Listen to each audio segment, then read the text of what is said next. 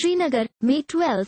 Bollywood singer, Udit Narayan is currently shooting his latest music album at different scenic locations in the valley, and he says this is his first visit to the heaven on earth. Udit Narayan is accompanied by his son, Aditya Narayan, Bollywood actress, Sonali Sachdeva and director Gaurav Chandrakant Bhat.He has so far shot his music album at picturesque places like Naranag ancient ruins in Ganderbal district, the Dal Lake, Royal Spring Golf Course in Srinagar and other places.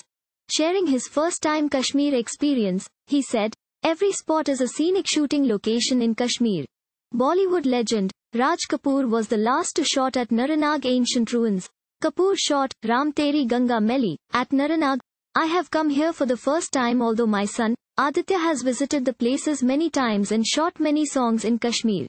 I had heard that this place is heaven on earth, and I have found it more beautiful than I had ever imagined." He wants Bollywood to come to Kashmir in a big way.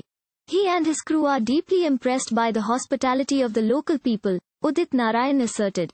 Director Gaurav Chandrakant Bhat said that he does not know about the situation in the valley, but given the hospitality of the local people, he is sure that Bollywood has no reason to stay away. Udit Narayan was all praise for late Bollywood film director Yash Chopra, who he said was the master of directing love stories because he had fallen in love with Kashmir. Yash Chopra shot his famous movies, Silsila, Kabhi Kabhai, and his last movie, Tak Hai Jaan, in Kashmir. Thank you for watching. Please subscribe to channel and click on bell for more daily videos.